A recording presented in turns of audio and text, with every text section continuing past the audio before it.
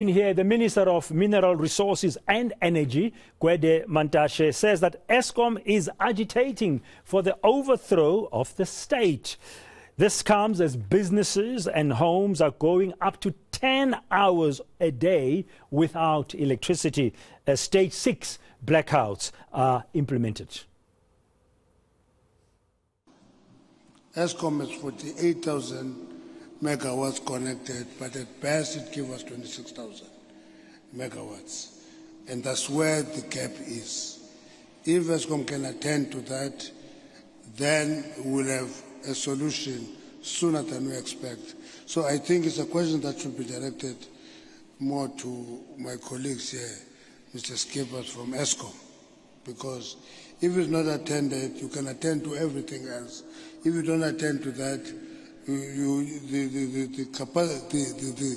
society is not going to be happy. When I discussed this with my colleagues this morning, I said any other government could be overthrown as a result of load shedding. Any government can be overthrown as a result of government. So Eskom, by not attending to load shedding, is actively agitating for the overthrow of the state.